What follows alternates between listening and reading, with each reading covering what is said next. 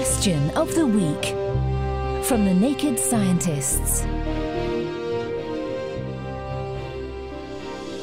Hello, welcome to Question of the Week with me, Katie Haylor. This week, we're sounding out this question from John.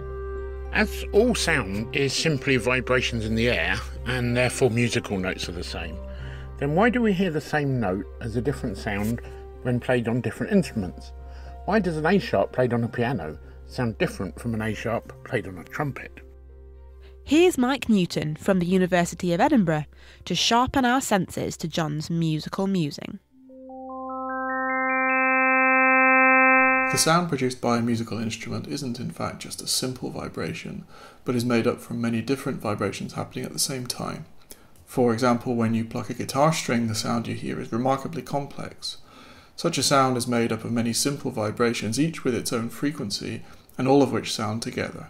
For the guitar string, the frequencies of these sound components, as we call them, are related to each other in very simple ways.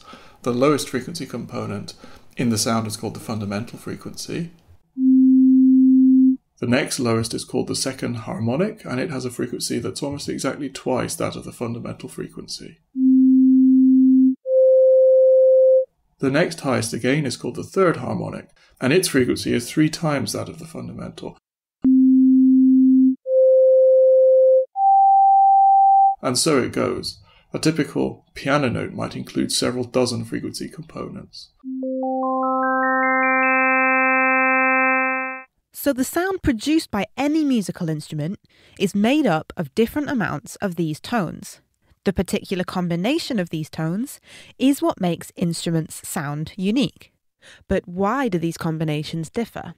The 2 most important factors here are the size and shape of the main resonating components of the instrument, such as the guitar string and body, and the way the vibrating parts of the instrument, such as the strings, are driven into motion. This is why a guitar can sound both dull if gently plucked with the pad of your finger, or bright if aggressively struck with a plectrum. Right then, Mike, get some instruments out of their cases and play as an example.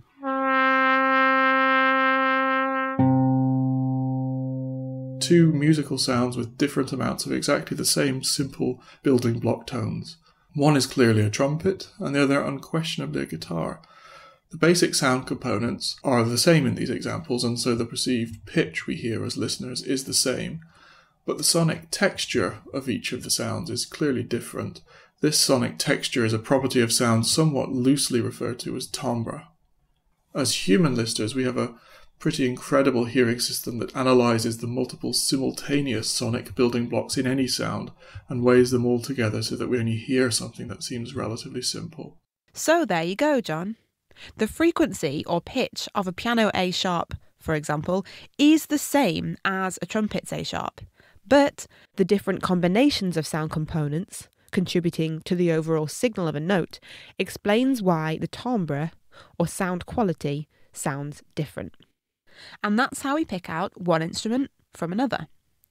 Next time, we'll be thinking over Kevin's tiring topic.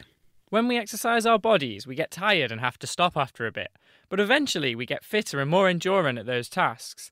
I know we can suffer fatigue in certain mental faculties too. Decision fatigue springs to mind.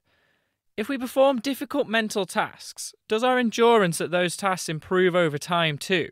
Or are we doomed to make poor decisions in the afternoon forever? And if you think you know the answer, you can email chris@thenakedscientist.com, find us on Facebook, tweet @nakedscientists, or you can join in the debate on the forum. That's thenakedscientist.com/forum. Until next time, goodbye.